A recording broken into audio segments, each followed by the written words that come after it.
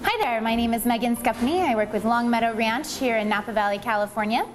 Here today to talk to you about our Ranch House Red. It's our proprietary blend. This is a Cabernet blend we make every year. It's always a Cabernet base, and we jazz it up each year as we see fit to be very approachable, very easy drinking, kind of your backyard barbecue blend.